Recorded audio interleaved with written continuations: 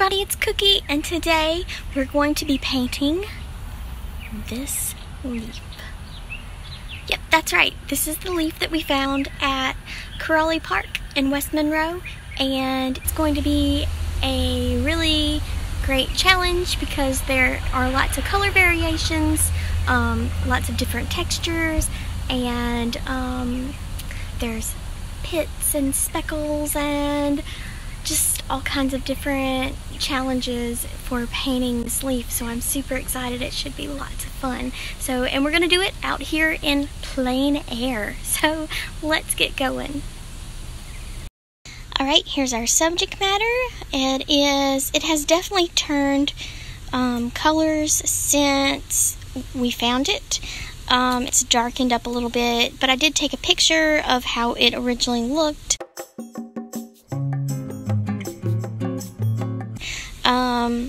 So I can reference that for brighter, more vivid colors. But I think it's beautiful. It's definitely going to be challenging. And yeah, we'll see how it goes. So here it is. I did a beeswax overlay to try to slow down the color change, because usually after you find one out in the wild and you bring it in, it begins to change colors rapidly. So to slow that process, I usually do a wax dip to try to slow that down. Sometimes it works and sometimes it doesn't. It seems to be working quite well for this particular leaf.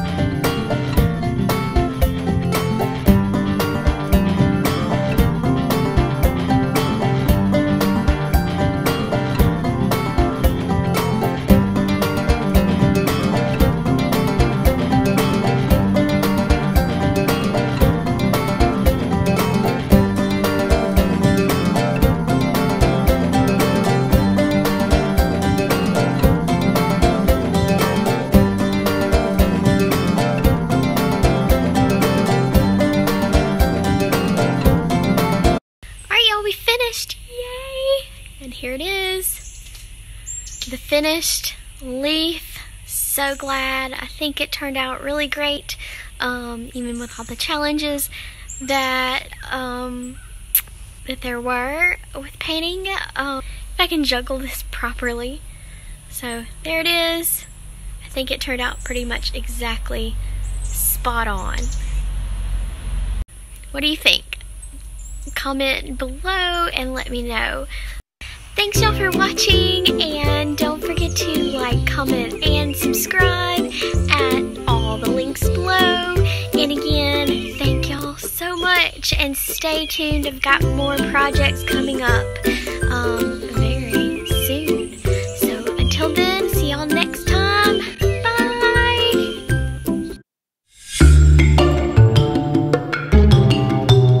Okay, I had to share this because it's so very cool. Crumbs and I were out on our way out the door to go into town, and there by our doorstep is a very large hickory horn devil caterpillar. This caterpillar actually turns into a regal moth, which I think is one of the larger moths in the area. Yeah, so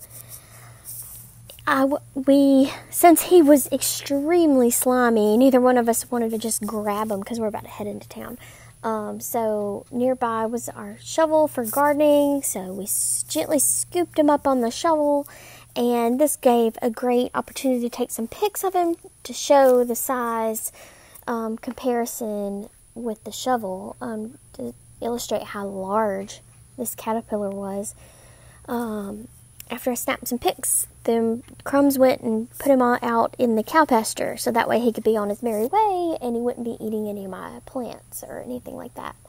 So I thought I would share because it's super cool. I mean, how often do you get to see one of these caterpillars, right? So just feeling so lucky that I got to see one like this.